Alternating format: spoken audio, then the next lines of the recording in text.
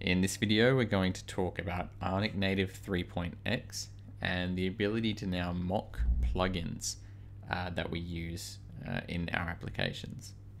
So as you may already be aware, Ionic Native allows us to use Cordova plugins, and it basically serves the role of wrapping those plugins and providing us a more kind of angular way to interact with those through things like observables, and it supplies types for us rather than using the sort of traditional Cordova way to include things where things are kind of available as these global objects most of the time. So I'm not going to talk about the benefits of Ionic Native in this video. I'll link to another one for that if you're a little bit unsure about what it's all about. But recently there was an update to Ionic Native which kind of changed the structure of it a little bit, but also gives us kind of two major benefits, and that's that we now only need to include plugins in our application that we're actually using as part of Ionic Native, and we can also now mock plugins. And now if you've followed my testing series of tutorials, then you're probably familiar with the concept of a mock, but basically it's just a fake thing. So if we have like the camera class, for example, if we create a camera mock, it's just a class that we've created that pretends to be the camera. So if we wanted to actually use the camera, of course we need access to the camera that's natively on the device. It's a physical piece of hardware that takes a photo and returns a picture. And now so that makes it hard to test through the browser because we can't access that. But we could mock it, and we could make our own little fake camera that just returns us a string or a photo or whatever we want to return. We can just code up a simple little function that will just kind of ignore everything else and just return us a simple little value. And so I'm going to walk through an example of that, how exactly to do that in this video. And I'm going to just follow along with this example that's here for the camera plugin. So as you'll see here, now we import the camera as we have in the past, although the path for it is slightly different. But what is different now is that we add plugins from Ionic Native to the providers array. And now since we're adding them as providers, that's what gives us the ability to then mock those, to fake them. And the other difference here is that we also now need to inject those into our constructor. So if I just scroll down here, I think there's an example. So here we have an example of mocking the camera. And so there's this class called camera mock, and this is just like replacing the functionality of the normal get picture function. So rather than get picture triggering, the activation of the camera and then the user taking a photo and returning that photo, all get picture will do now is just return this promise, which resolves with some fake data. And then to use that mock class, all you have to do is use this use class property here to supply your mock. So when you're adding the plugin to the providers array, rather than using the plugin itself, you're using your mock. And so I think this the wording here is actually quite easy to follow when you think about it, because you're saying I want to provide camera, but instead of using the camera, I want to use this class instead. So it's going to provide camera throughout your project, but it's going to use this. So let's go through working through this example in an application of our own. So if I want to set up the camera, I'm just going to copy that into first to the app.module file, app.module.ts. And we're going to set up that provider in the providers array down here.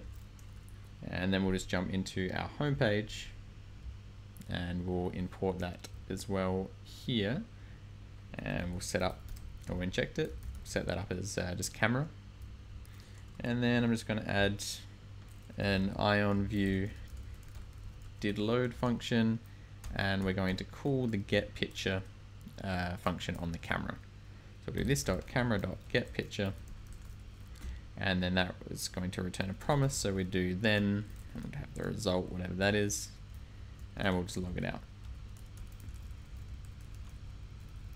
And if we were actually using this plugin for real, we'd also need to run the command to install the camera plugin for Cordova as well. But we're not actually going to be running this on a device. I just want to go through how to mock something. So we'll serve this now, and we'll see what happens. I already was serving it. I don't know why I just cancelled that. Okay, so we're running into a problem here because it can't find the camera. And now previously with Ionic Native, we wouldn't have to worry about this. It would all be there by default, which is kind of handy because we don't have to worry about installing anything. But with the new Ionic Native, we're only including the plugins that we're actually using. So we will need to install that camera plugin from Ionic Native, as well as the actual Cordova plugin itself. So if we come in here, you can see this is how you install the core functionality of Ionic Native. We can also just use that same thing to install the camera. Of course, we just replace core there with camera. So I'll run that now, so we can get that installed.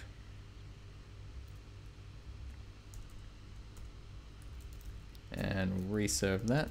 Okay, so we run into this new error now that says Cordova not available, and that's because we're trying to access this native functionality it needs to run on a device to work. We're triggering this as soon as the page loads. We're trying to call the get picture function on the camera. We're trying to run through the browser. We don't have the application built with Cordova. We don't have access to that camera API, so we're getting this error. And so that makes it a bit awkward to test because we could, of course, just, I guess, ignore this functionality until we were ready to test on a device. But it is nice to be able to test through the browser. That's one of the great things about using Ionic, is that we can quickly test through the browser before moving to testing on a real device. And that's where this mocking functionality comes in really handy, because we can just fake our plugins whilst we're developing, and then when we're ready to test on a real device, we can go back to using the real plugins. So we'll just we'll mock the camera. So we're providing the camera here, but we're going to provide a mock for it. So we'll just use the one that was in the documentation here. So this is the mock class, which extends the camera. So I think we don't even really need to worry about extending the camera, I don't believe. We can just make a simple class here with just one function, and all this does is it provides a get picture function just like the normal plugin does, and all it does is just return this string here. And we could put some like real base64 data in there, so we get a real image back that we could use in our application as well, rather than just having this sort of fake data here. We could have something that we're actually able to use in the application. So when we triggered the camera in the browser, it would still return us a photo, and that's going to obviously just be some static test photo, but it's more useful than just, I guess, not doing anything. So now that we have this fake class, this mock that we've set up, we just need to say, well, we want to use that instead of the normal camera class there from Ionic Native. So all we need to do is say use class, and then we just supply the name of whatever the class was that we created. So we'll save that, and we'll see if it works now. Oops, did we forget a comma? Yes. Put that back in there. Okay, so you can see we're getting that result there. Base64 encoded data goes here, because we have this mock that's returning a promise that resolves with base64 encoded data goes here, and then in here we're calling that get picture function, which is now using this instead of the actual, or trying to access the native plugin, and then we just log that result out.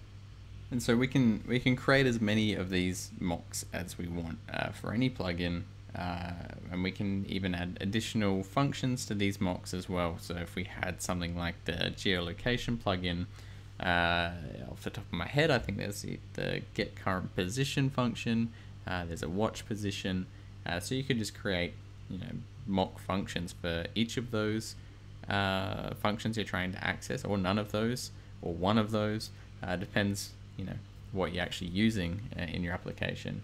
And then you could have that return some kind of useful data that you can use to, I guess, test and work within the browser, or you could just use it so that the application doesn't complain whilst it's running in the browser. If now that we've got this mock set up with the camera, whenever we try to access the get picture function on the camera, It's not going to complain and throw an error saying, well, Cordova is not available. What are you trying to do? It'll just fail silently kind of thing, do nothing, or it can return some useful data. Okay, so I just wanted to create a quick video on this to highlight this new functionality that's available now. I think it's a really cool addition, and it's going to help a lot with developing faster and testing in the browser, which I am a big fan of. So I hope you enjoyed the video, and I'll see you on the next one.